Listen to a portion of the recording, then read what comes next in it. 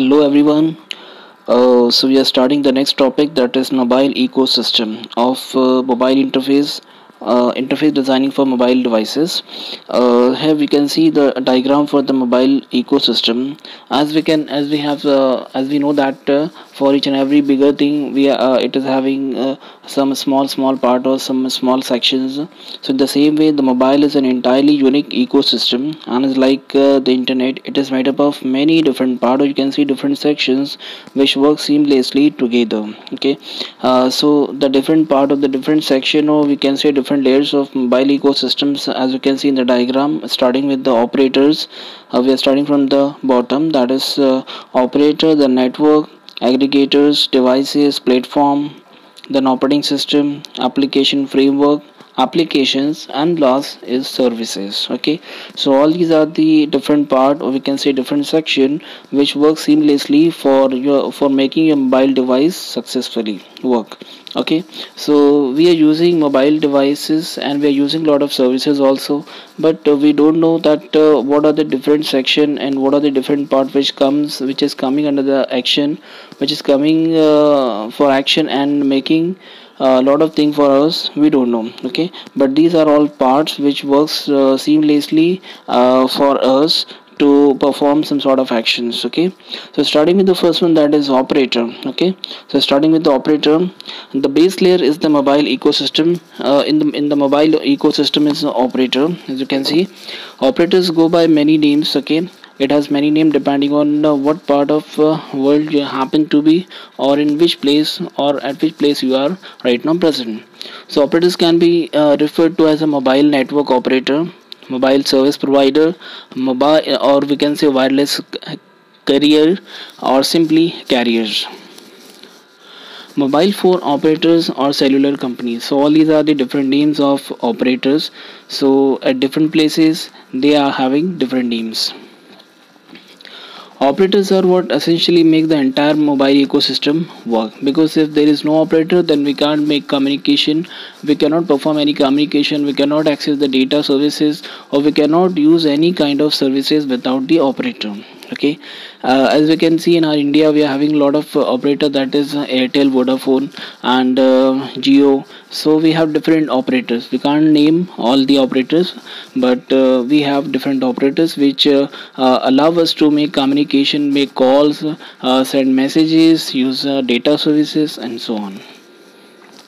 So in short, we can say they are the gatekeepers to the kingdom, and they install, in order to provide the services, they install cellular towers, operate the cellular network, make services available for mobile subscriber. They also perform the handling of billing and support, customer relationship, or many things for us. Okay, so this is the base service, or the base section, or the base part, which has been provided in order to perform the mobile devices perfectly.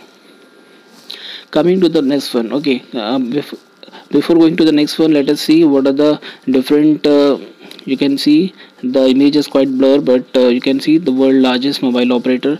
The operators are listed, that is China Mobile, Vodafone, then other ones also, there's Telenor, and MTS, Orange.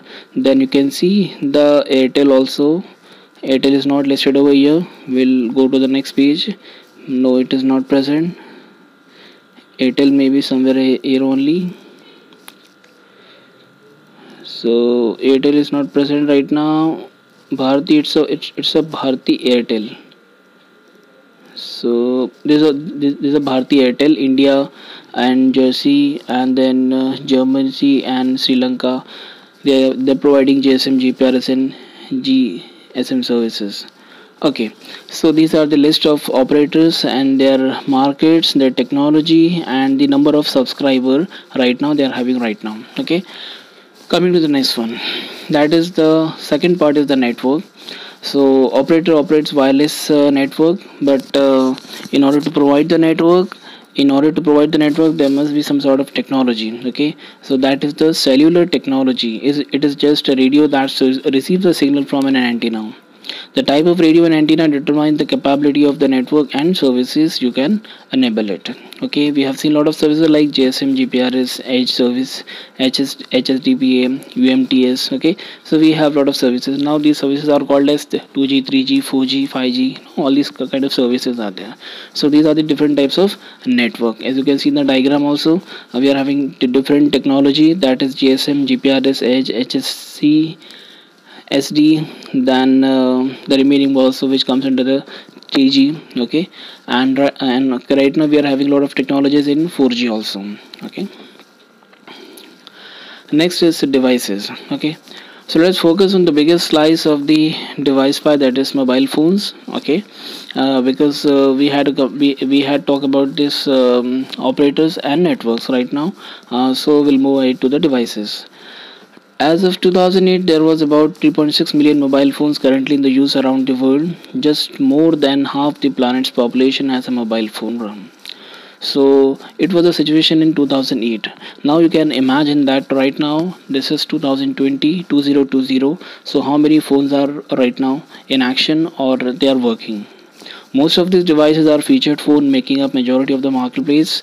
Smartphone market share is growing with the introduction of the iPhone and devices based on Android platform. So right now we are having these two platforms are working very nicely, that is iPhone and Android. As the next generation devices become a reality, the distinction between featured phone and smartphone will go away. Okay, so it was the some statement about the devices. These are the statistics you can see. Mobile devices around the world.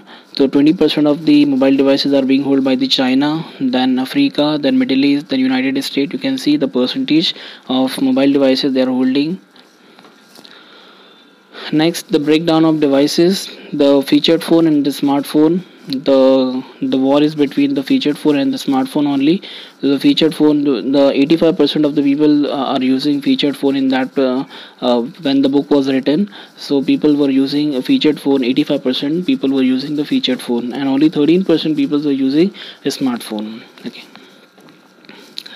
Now come to the platform. Okay, when we talk about the platform, this is the primary duty is to provide access to the devices, and to run software and services on each of these devices you need a platform. Okay, so basically all these software platform, these are split into three categories. One is license, second is proprietary, and third is open source.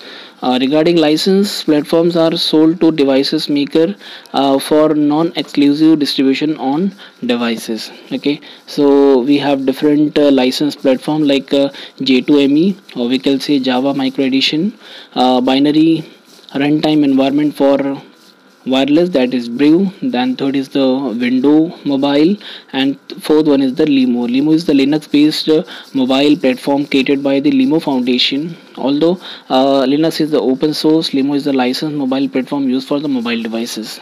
So these are different licensed platform. Second is the proprietary. In proprietary, platforms are designed and developed by the device makers for use on their devices. So they are proprietary to someone specifically. So the first is Palm, second is BlackBerry, third is iPhone. Okay, so these are the proprietary, we can say, platforms.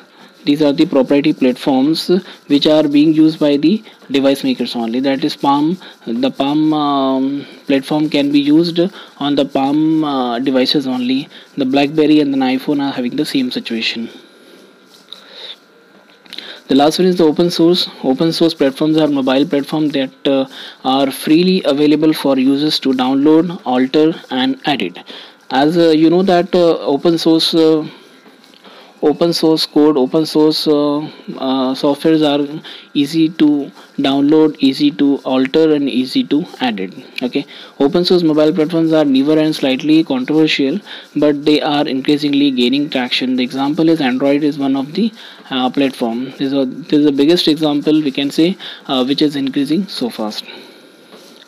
It is developed by Open Handset Alliance, okay, which is super headed by Google. Okay, so right now we can see the Android is grooming, and Android is having the bigger market, which was developed by the Open Handset Alliance by Google.